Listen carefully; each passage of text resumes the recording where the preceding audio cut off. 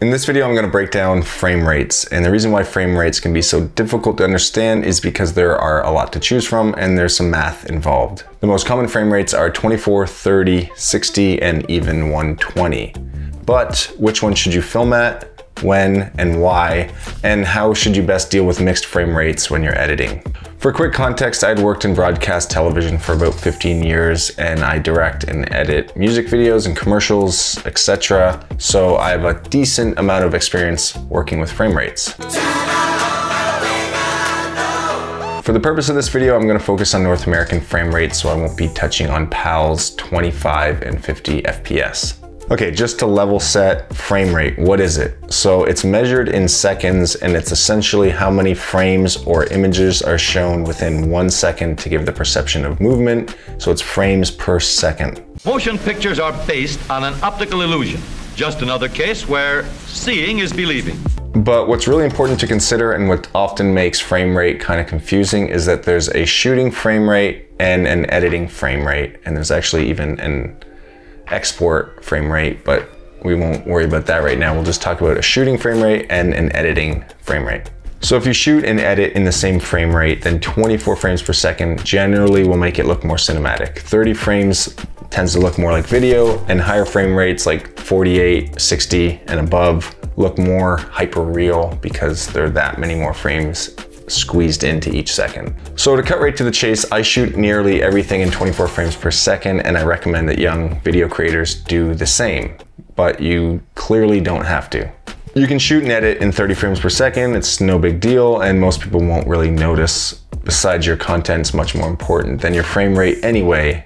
So why do I shoot 24 FPS? Well, first, it kind of gives me that cinematic look that I'd like to go after. Two, it gives me more creative freedom when working with other frame rates in a 24 frame timeline or sequence. And the third option is it kind of standardizes all my footage as 24 across everything else that I shoot. So in some ways, it future-proofs it.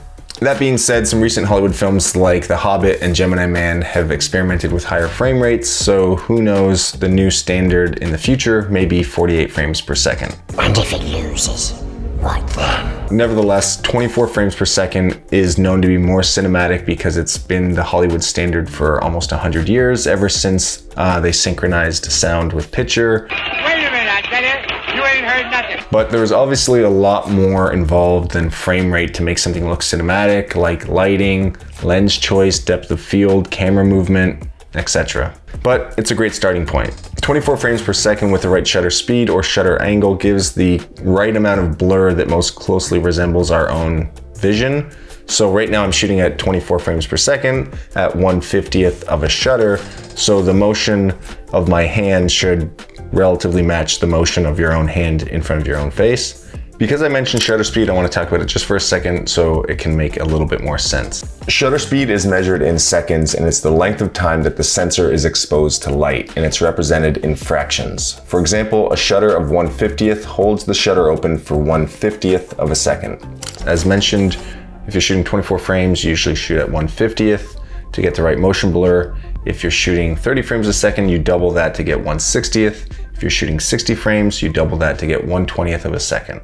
So basically this follows the 180-degree shutter angle that most cinema cameras are set to. So it would always be doubling the frame rate. To try and explain the 180-degree shutter angle, I've cut a piece of cardboard here, a circle in half. This is what would actually look like in a film camera. You'd expose with light, goes to black, it's going to the next frame, and then it would expose with light, and then it would be black, etc. as it rotates around.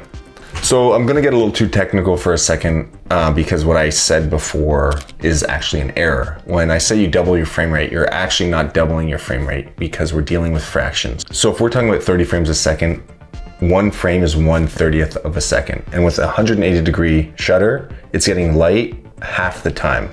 So you're actually halving 1/30th, and half of 1/30th is 1/60th. Same thing with 1/60th, half of that is 1/20th. It's complicated, it's math, so it's much easier to think about and to say just double your frame rate to get your shutter speed. But you don't have to stick to these rules of doubling your shutter speed, but once you learn the rules, you learn when to break them, and hopefully there's some creative intent behind that. I'll save a more in-depth discussion about shutter speed for another video, so let's get back to frame rate. So the more you know about frame rate, the more you can use it to your creative advantage. For example, if you have a 24 frame per second timeline and you have a 30 frame clip, when you bring that in, you can reduce the speed by 80% to get a bit more of a dreamy slow motion effect. So this is best used for when you don't need people's mouth matching what they're saying, essentially B-roll shots. Takes a bit of the edge off and makes it a bit more, as I said, dreamy. For example, I shot a music video last year where some of the scenes were shot at 30 frames per second, but I wanted the artist to be singing along to the song as well.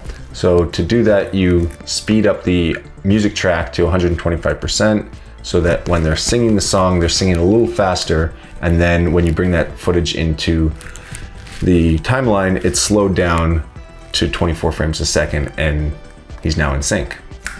Magic. We wanna thank you. But if you were to bring a 30 frame per second clip into a 24 frame timeline, it's not the end of the world. Most people won't even notice, but what actually has to happen is that you have to lose 6 frames to get to 24 frames. And what the program software automatically does is it removes every 5th frame.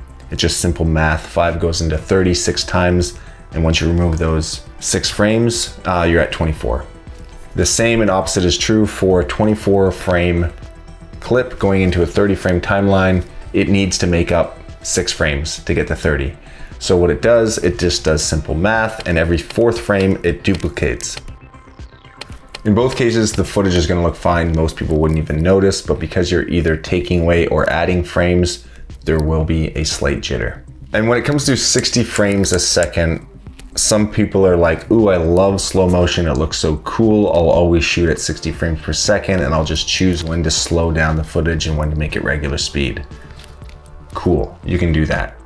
But remember that if you're shooting 60 frames a second, in order to have the ability to slow it down effectively, you have to be working in a 24 or 30 frame timeline, even a 48, anything less than 60 essentially. So you have those extra frames to play with when you actually want to slow them down. If you're working in a 30 frame timeline, you can slow it down by half. If you're working in a 24 frames timeline, you can slow it down by 40%. So if you're shooting at 60 frames and editing in 60 frames per second, just realize that if you wanted to try and slow it down, you're just going to be duplicating frames to simulate slow motion. And I don't think that's the look you're going for. So at the start, I posed some questions. What frame rate should you shoot in? When? And why? Making videos is creative, it's storytelling. So what story do you want to tell and how do you want people to feel when they're watching? Frame rate and shutter speed, it's just a tool and you want to use the right tool for the right job. So shoot slow motion or a higher frame rate when you want that moment to be extended, when you want it to be surreal, slowed down. And shooting slow motion can help if you're shooting handheld and want to reduce some of that bumpiness that comes along with shooting handheld. And if you're making videos for YouTube and you're sitting down talking to a camera, it really doesn't matter if you're shooting 24 or 30 frames a second. As long as you edit in that same frame rate, who cares? But if you're doing commercial work, music videos, short films, or want your videos to be a little bit more cinematic for whatever reason, then I would recommend 24 frames a second. And so would your clients. So that's frame rates. Thank you for watching. If you have any questions, you know where to put them. Thanks.